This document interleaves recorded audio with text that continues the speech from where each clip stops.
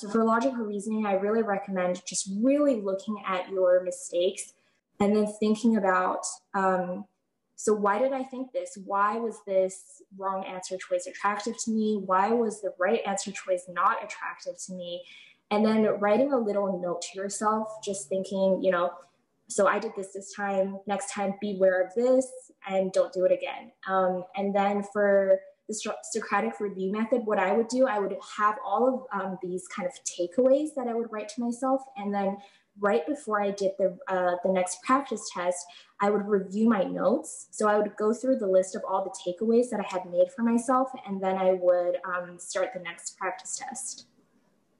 And for reading comprehension, I would have the same advice, just Socratic review. Thanks for tuning into the show. Please subscribe if you haven't done so already to be notified of new episodes as I release them. And feel free to reach out if you need anything at all as you move forward with your prep. I'm happy to help however I can.